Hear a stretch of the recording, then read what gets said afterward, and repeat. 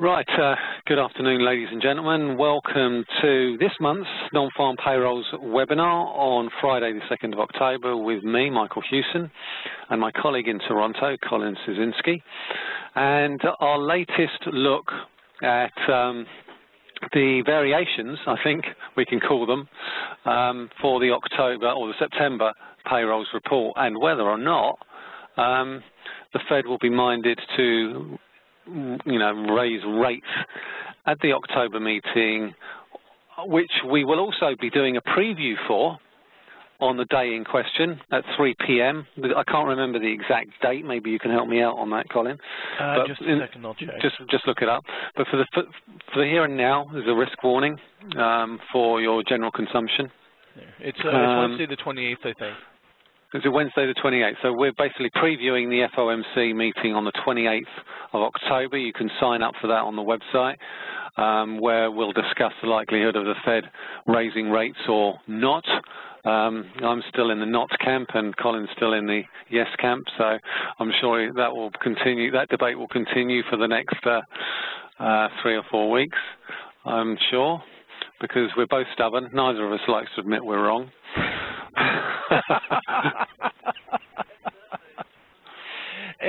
And I think we've had a lot of conflicting data. I mean, even yesterday we've had conflicting data where we had the weak ISM and we had the strong construction spending. And there's been a lot of reasons for both of us to come to these conclusions. So it's been there's been a lot of conflicting comments, conflicting data throughout the year.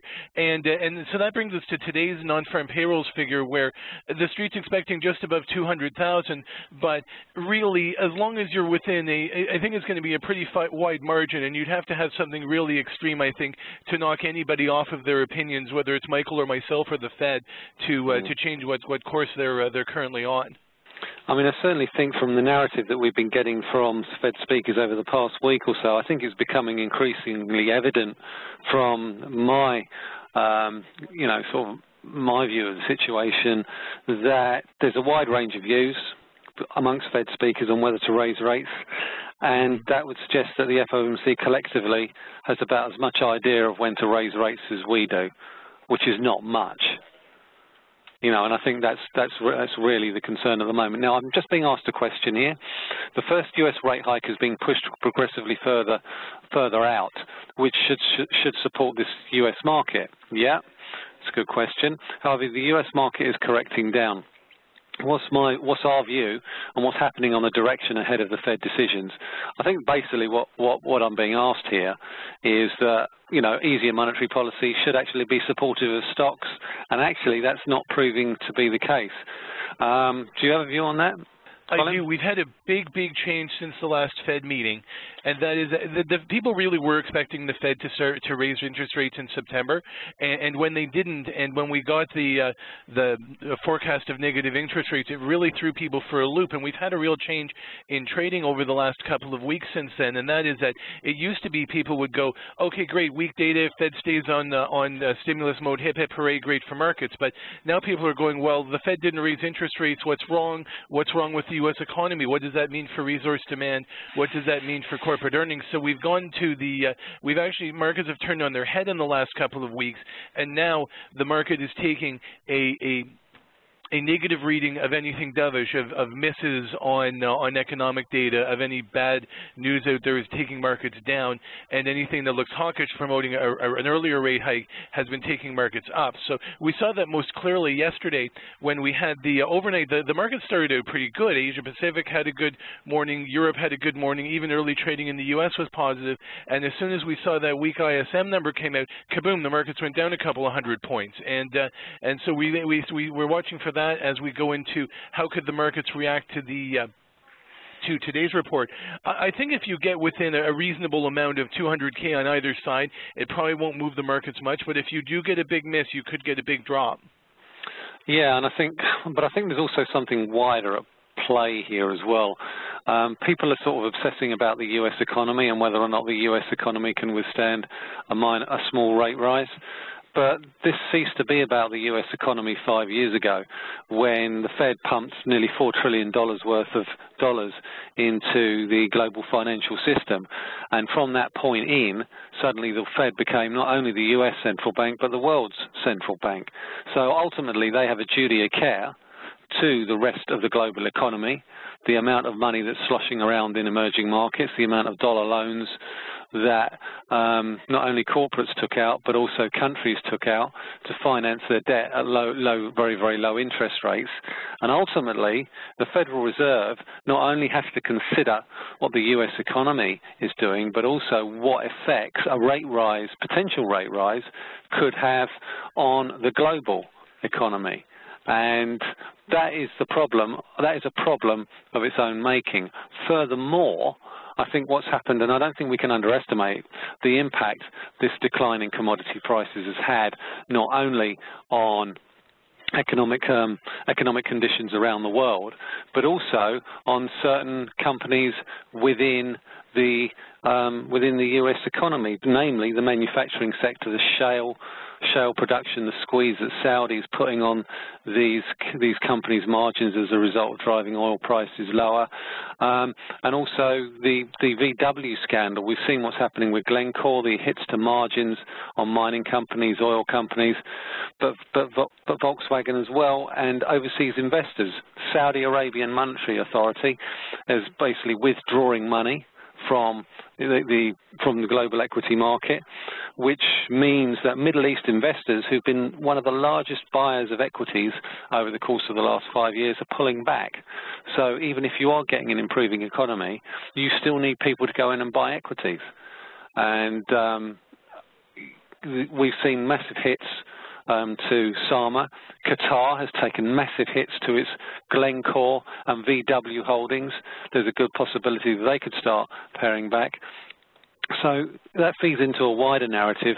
What's going to support these markets in the longer term if some of the biggest investors are now starting to revert to cash?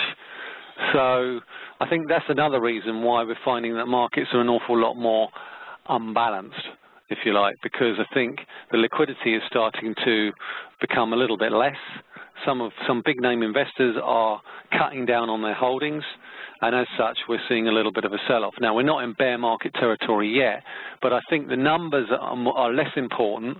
The non-farm payrolls numbers are less important than the overriding direction of travel, and obviously US earnings season, which starts next week. So I think in the context of what we're seeing thus far, I'm not convinced one way or the other whether a good or bad payrolls number will have that much of an effect, as Colin just said, on whether people think the Fed will raise rates in 3 or 4 weeks' time than if they won't, for that very reason. So yes, absolutely, and we're still in the crunch here. We're still in the getting close to the what I call the end of the weakest seasonal period of the year for the markets, which runs from mid-August to mid-October, and we're getting close to the later innings of that now. Now it may end up stretching out a little bit longer into earnings this season, this time, and particularly with the Fed meeting not till the end of the month.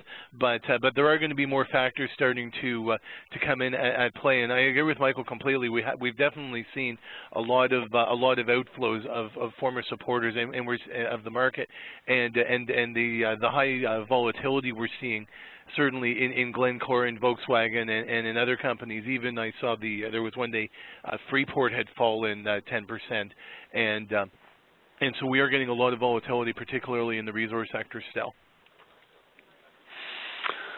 Right, yeah, so let's look at the numbers. We're talking about the US economy and how the US consumer feels about, or how confident the US consumer is, and certainly what doesn't square with me, and I think this is a little bit of a concern, is US consumer confidence.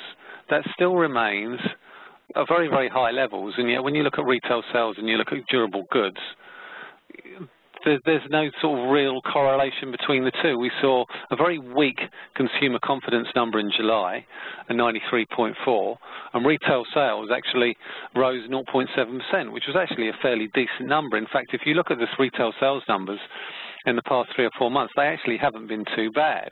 But when you actually look at durable goods, it's a slightly different story. Now, durable goods are much higher ticket items. This is core durable goods. It strips out transportation. So it strips out the Boeing effect, if you like. And if you look at durable goods, we're talking about white goods here, TVs, big screen TVs and what have you.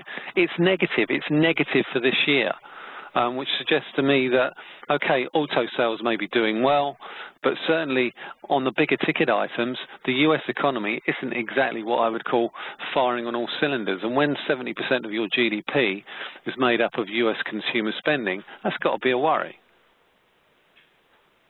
Definitely, I think so, and yes, and I think we're seeing that in the way that stocks had leveled off through much of this year. Our peak for the year was back in April, I believe, and we had actually seen things level off for quite a while.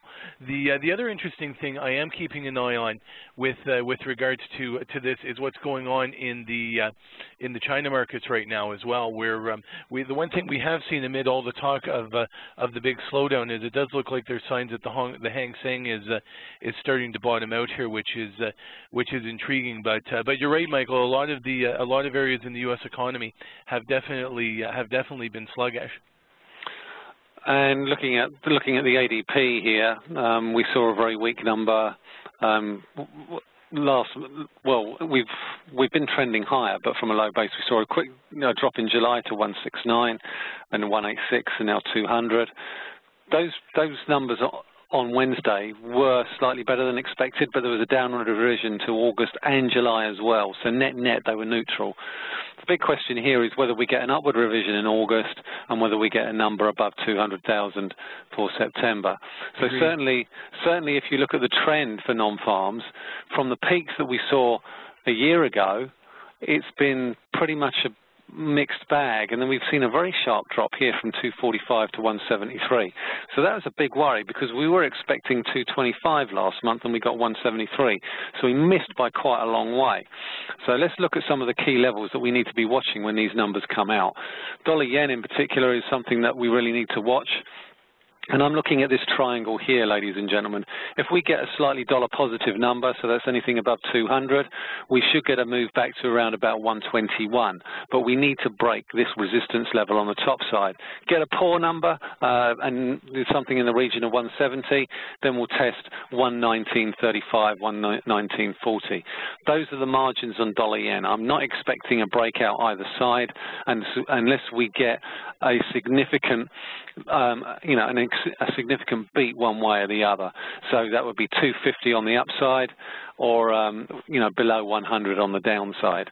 That's essentially what I'll be looking for here. One thing I have noticed, though, and this is something that I want to talk to our Canadian clients about, is this on dollar CAD. That looks a very negative signal, dollar negative, Canada positive. So, certainly in the context of what we've seen over the past few days, I think dollar CAD could be building up for a bit of an aggressive decline down. That's not to say that we can't go back all the way to 134, but this bearish engulfing day here would appear to suggest that maybe dollar CAD longs are probably the wrong way to be, and certainly I think that's probably reflected in the cash positioning that we've got at the moment. It's 9% up on the day at 64% long, 36 short. So certainly the bias is towards a rally at the moment, which might suggest if we get a bad US number, we could see a move lower. If we look at yields again, that's going to be a very significant thing to watch. Look at the 2-year yield or the 2-year price on government bonds.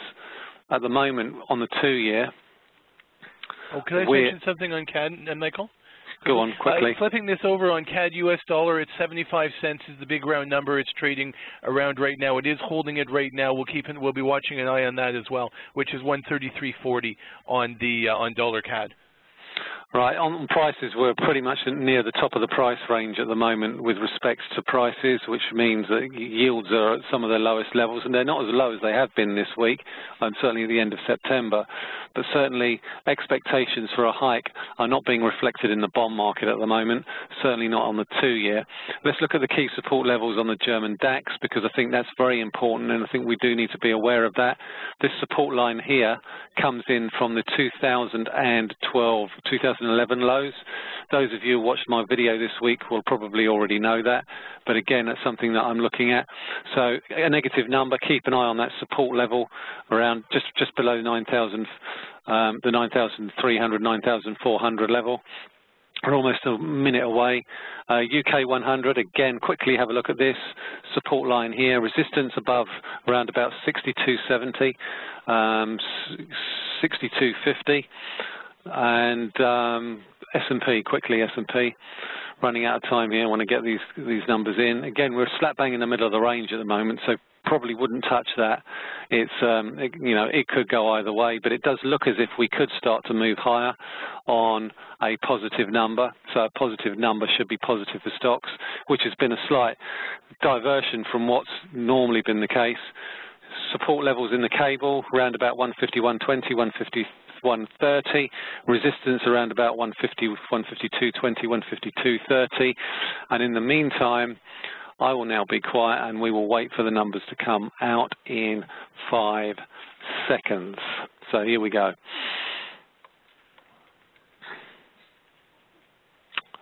Average earnings 0. 142. No, that's a bad number. That is a bad number. Let's look at the revisions. Look at the revision. Look at the revision. Revision 136. Big revision down. Oh, that is nasty. So that's definitely very dollar negative. Look at dollar yen go down. So remember what I said about that that move lower, that resistance, that support level around about 119.35. So that's going to be a very, very key level, and it's certainly, I think, going to come under significant pressure. It's going to be positive for gold. You've got to think it's going to be positive for gold, that particular number. Gold is popping here. CAD has already been falling. U.S. dollars are in, markets are in free fall off of this. So we need to keep an eye on the support levels on the various stock markets, certainly the S&P, and yeah, now that's starting to track lower again, as we suspected it probably would do if we got a bad number. And I think we can safely assume that that's pretty much nixed an October rate rise. Colin, yes, no? I think it's certainly. I think it's definitely making it a much tougher case for the Fed to raise in October. No question about it. That's weak. Now I had said it would probably take below 100 to knock them off course, but these downward revisions aren't very good either. No, they're pretty poor, aren't they? I mean, I think more than anything, if you look at the change in the private payrolls, I'm just going to show you my Bloomberg terminal here, ladies and gentlemen, because we've got revised down to 100, and the 118 is even lower than the non-farm. And look at the 2-month payroll net revision, minus 59. The change in private payrolls is 118, and we're expecting 197. Change in manufacturers is down 9,000.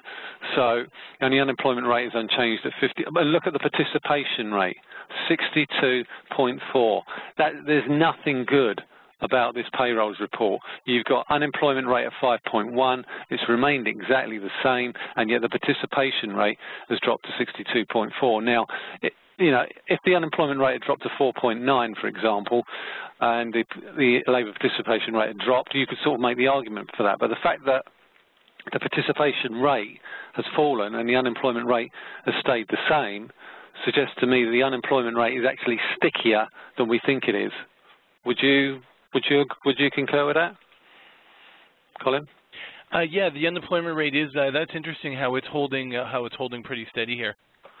All things considered, and so they're the sorry, where's the participation rate? So participation rate fell again, so that's where we're seeing the differential here, is people leaving the workforce completely. Yeah, I mean, I find this incredible, this number. The fact that we got such a significant downward revision when everyone was expecting a higher revision. You know, I thought things were bad, and that some of the numbers that we were getting out of the US were understating it. But actually, this is probably worse than I thought it was. And to my mind, yeah, I agree. I really cannot see the Fed hiking in October, and potentially I can't see them hiking in December either. Certainly, and not unless we get a significant improvement in some of these numbers. Because the average earnings data as well, that was disappointing. We were expecting an increase to 2.4, back to the Bloomberg again here. So there's no inflation. The jobs market is now starting to slow down. Commodity prices are remaining weak. October was supposed to be a live meeting. It's dead. And I think December is pretty much dead as well, unless we get a significant change in sentiment, change in the glide path of the data. Maybe I'm being premature. I don't know, Colin. What do you think? I mean, I know you've been probably a lot more bullish than I have, but I can't see any upside in this report at all. No, this is a very weak report, and the downward revisions are what's particularly crushing on this. And I've already been saying I think the Fed would have a hard time going in December because I think the budget negotiations and the debt ceiling is all going to get kicked off to December, and I don't think they're going to be able to do it then anyways. So really, for me, it's been more of a case of October or not till January. And so this certainly is going to make it. I think it's going to make it pretty tough for them to go in October. Now, what'll be interesting is later today, Fed Vice Chair Fisher is supposed to be speaking, and he's been pretty much on the bandwagon of October is live. We're still looking at raising rates this year. Let's see if he changes his tune after seeing these numbers. I'll be very interested to see what he has to say. Yeah, I mean, as I say, I mean, I've been negative about, not negative, but I haven't been nearly as sort of vocal about a rate hike this year. I think it's pretty much off the table now. So really, we've got to look at. Tough for them to do it's going to be pretty tough. So now, what are we looking for on currencies? Well, currencies, I think the dollar's going to come under pressure. We've already seen that in dollar yen. Yeah. Probably not so much with respect to the euro. Certainly, given some of the data that we're seeing in Europe this week and the fact that we're starting to see a slowdown there. So people are speculating about further measures from the European Central Bank. But I think undoubtedly there's so many dollar longs out there that I think the likelihood is we're probably going to move back towards 115 on euro dollar. I think there's probably more upside risk on euro dollar than there is downside risk, and certainly this 113 level that we're talking about, the highs of 2 weeks ago, if we crack through this resistance level through here, then I think the bias remains for, with respect to euro dollar, buying the dips, looking for any. Sorry, go on. Sorry. Also, Michael, on this rally we're getting in euro dollar this morning, we're getting a golden cross on the moving averages. The 50 is moving up through, and we're getting a lift on the RSI up above 50. So we are getting some good confirmation on this upturn here in euro dollar. This is what we're talking about here, yeah? One thing I would say about that, Colin, is you need to be a little bit careful about that because the 200 is actually pointing down. I'd be more confident about that if the moving average was starting to turn up like a little, like an end on a piece of paper. It's starting to curl up. At the moment, it's pointing down. And I think the reason it's pointing down is because of the sharpness of the fall that we've seen in the past 18 months from the highs at 139.90 to the lows that we saw earlier this year. But ultimately, I think that we've seen the bottom in euro dollar this year, and I think there's potential for us to probably trade pretty much in the range that we've been in, bottom of the range around about 110, 111, top of the range between 115 and 116 perhaps. But overall, I think the bias is more to the upside than the downside, and I think that's the same is true for the pound against the dollar as well. You can talk about speculation of a Bank of England rate rise, ladies and gents, but I don't think we're going to get one, certainly not anytime soon, which suggests to me that we could well get a push higher here. Now, this looks fairly constructive for a move back to the highs at 156. Certainly we've seen 1, 2, 3, 4, 5, 6, 7, 8, 9 successive down days for cable. I think we're well overdue for a move higher here, and I certainly think that the fact that we've managed to hold above this 151, 20, 30 area suggests that the bias is probably going to be more to the upside than the downside, and I'd only really change my mind on that if we drop below 151. But certainly look at the oscillator. It does appear to be showing some signs of bottoming out. It's not a definitive signal. We also want to be looking at the way the price action is going here. And this looks a little bit like a saucer bottom. I don't know whether you agree there, Colin, with resistance around about 152, 20, 30 through these series of highs through here. So if I draw in a line through there, we're probably looking between 152. Yeah. So I mean, if you look at these levels here, you certainly got a good area of resistance through those levels there. And I think if we can sustain a move through this area of resistance, congestion resistance here, then I think there's a good chance we can probably push back towards 153 again, 153.30. Yeah, I think you could be setting up for a nice pop in cable here. I do think that the UK will probably hold off on raising rates. I had always said they'd probably wait until the Fed did it to give them cover to go, and certainly pushing the Fed off will probably push them off. But I also noticed construction PMI for UK was pretty good this morning, so 59.9. Yeah, so we should. I think with as the other currencies rebound against the dollar, cable certainly could as well. So let's have a quick look at gold. By the way, ladies and gents, jump in and ask questions, ask away. That's what we're here for. So looking at gold, we did push below this downtrend line, and we were below it when those numbers came out. The fact that we haven't been able to sustain a move below it means that essentially this trend line is intact. And you may not have been thinking that if you were basically long and the market was below it, but this is a daily chart. And generally, sometimes you need to be a little bit flexible in your rules when you're looking to run stop losses. But certainly, in the context of this move lower here, I think the big support level on gold remains at the September lows, which is just below $1,100 an ounce. But certainly, I think after this number, I think gold should, and I use the word should, find the downside fairly limited.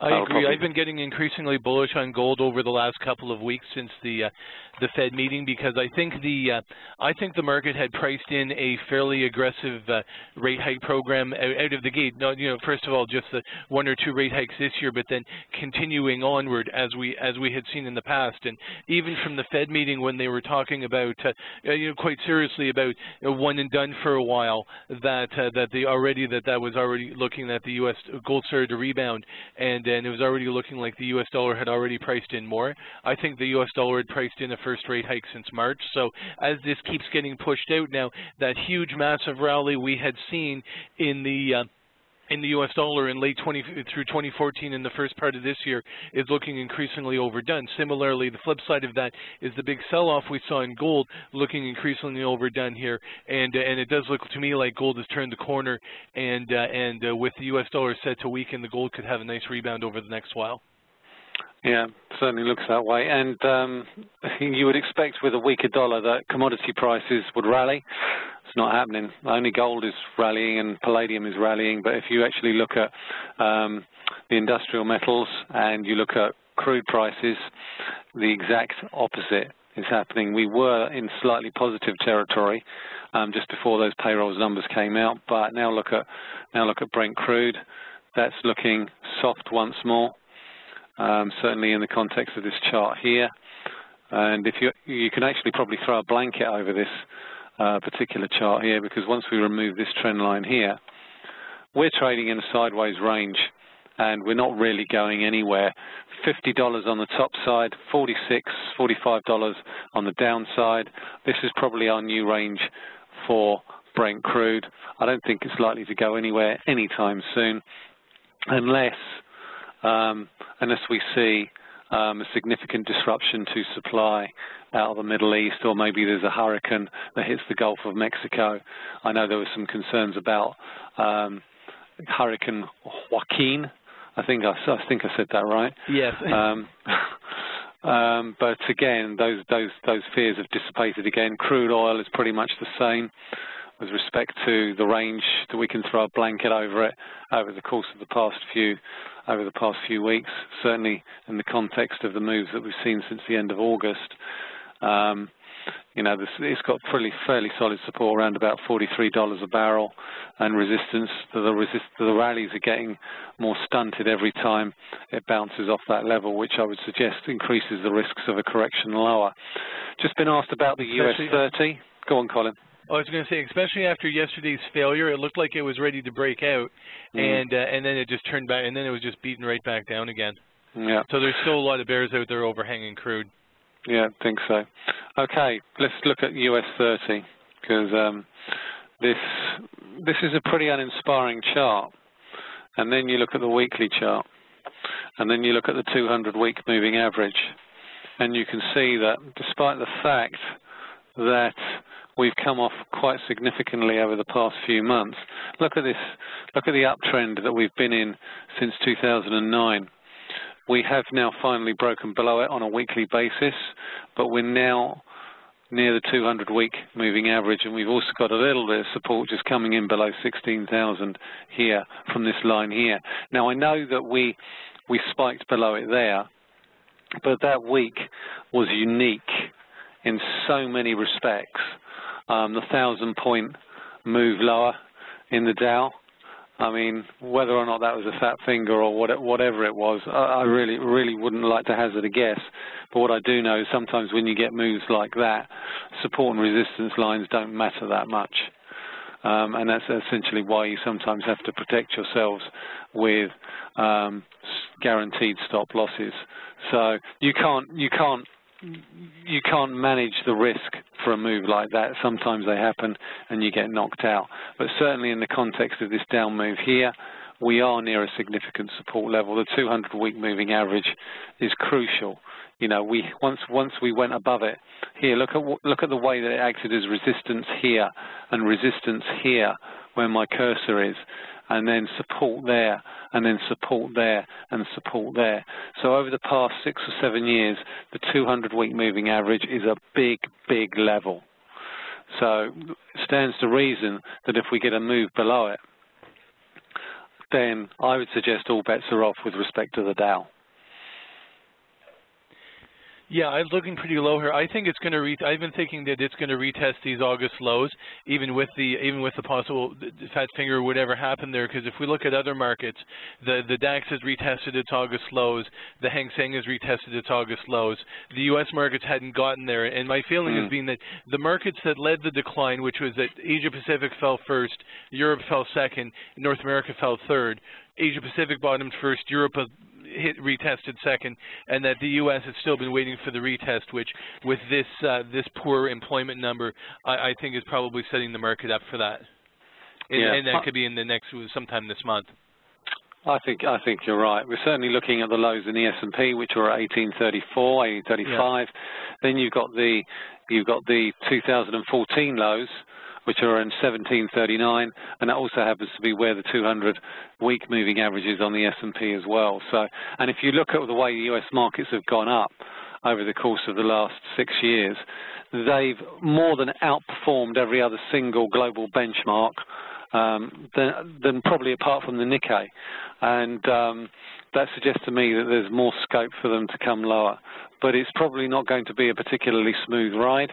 We've certainly seen that reflected in some of the moves that we've seen over the past couple of weeks, 200 or 300-point moves in a day, up and down. The market can't make up its mind, but I certainly think this payrolls report hasn't made our job as traders any easier. And I still think there's a likelihood of probably more bad news to come out of this defeat device scandal out of Europe, and I think there's a possibility that other car makers could actually get implicated in it. And I think in that context that could have significant consequences for German GDP growth in Q4, given how much Germany relies on its car exports for its current account surplus. Yeah, I think that I think there's a lot of things circling right now that are on top of the auto scandal in Europe, that negotiations with Greece are going to be ongoing. There's elections. There's the ongoing migrant crisis. There's a lot going on in Europe that's still going to keep things troubled in the near term. Something interesting I've picked up here on sentiment. I put my guesses on a website in the United States, and it's come back. And at 190,000, I was 13th out of 54 analysts, which means that certainly your 160, Michael, probably would put you right up near the top of that. But on top of that, it shows if I was 13th and I wasn't that far below the street, there was a lot of people that were looking for a much higher figure here, and there's going to be a lot of disappointment out there today. Well, I mean, I thought it would be low, and I'm surprised. So if you're bullish, you can only imagine how these guys must be feeling, given if they were thinking they were going to get a decent number. You know, and I think that more than anything, you know, is the ultimate. I think is the ultimate benchmark. So we're right on that dollar-yen support now, around about 119.15.20. So it'll be interesting to see whether or not that breaks out. We've certainly had some evidence of failures around 119, 120. So it's certainly worth something that you know, keeping an eye on. But certainly, I think if you look at the end of August, there's good support around there. 118.60, but this triangle breakout to me suggests that the bias now remains for a move lower in dollar-yen. Okay. Yeah, I think we're looking at that way because I think we're looking at quite a few things here in terms of the markets moving lower. I think we'll see a fairly significant decline in the U.S. dollar over the next while. And I actually think that dollar CAD could be quite a decent trade. We talked about it earlier. The next support level is at 131. So, you know, is this the beginnings of a potential reversal in dollar CAD? Yeah, I think so. I think I think it's interesting because if you look on the RSI, you actually have a negative divergence as well, which was on the dollar CAD, which is quite interesting here. And I do think you've probably seen dollar CAD peak now, and it can start to trend lower here. Yeah, and I think keep an eye on the weekly candle, ladies and gents, because I talked about a bearish engulfing day on the dailies. We look like we're going to get one on the weeklies. And it's not just a bearish engulfing, it's a key reversal week because we made a higher high. Yeah. And the big question now is, will we make a lower low on the week? So keep an eye on this weekly candle. If we close pretty much where we are now, then I think the writing's on the wall for the rally in dollar CAD, and we could well over the course of the next few weeks and months start to come back down to around about 129. Yeah, that's certainly reasonable, and you're right. I think we're going to get a lot of. I think we're going to see a lot of weekly big moves on the weekly candles with the way the markets are acting today. This is when I like candlesticks, because they can tell you so much about overriding sentiment, which way people are positioned, and this to me tells me that a lot of people are longer dollars, and at some point they're probably going to have to start to bail. And if, for whatever reason, we get a particularly dovish statement from the FOMC in 3 or 4 weeks' time, and I can't imagine it's going to be anything else, then that could feed in on itself. Yes, definitely. I think the U.S. dollar is looking really vulnerable here. So let's look at Fed funds. Let's look at Fed funds expectations, shall we? Because it was. So basically, this is the implied probability of the Fed raising rates in October, December, January, March rather, and April. Previous to today's payrolls report, there was an 18% probability that the Fed would raise rates this month. That has now dropped to 6%. In December, it was around about 40-something. Let's just check the calculation here. So it's 18%. It was 41%. So look at how this has come in on this particular meeting. In December, it was 42% a week ago. It's now 28% likelihood of a move in U.S. rates in December. So this payrolls report has really shifted the dial. Yeah, absolutely, no question about it. Okay. All right, ladies and gents, I think we're going to wind this one up for this month. Don't forget, we have a webinar on the Wednesday of the FOMC at the end of the month. Colin and myself will be doing a preview of it. Given what we know now, we probably know what the outcome is going to be. I think there's going to be less of a debate. I think there's going to be much less of a debate. I should have actually bet some Canadian dollars on no rate hike this year, Colin, and you'd have had to take me out to lunch. Yeah. And you'd have had to pay for your own flight. Yeah. Anyway, so that's it for this month, ladies and gents. We will talk to you again on the 27th or 28th of October, and if not, then at the October payrolls report. But I think, given what we know now, I think the Fed rate hike debate has been finally put to bed for 2015. Yeah, it's starting to look that way. All right. Well, thanks very much for listening in, ladies and gents. Thanks for your company, and we'll put this webinar on YouTube within the next 24 hours so you can listen to it back.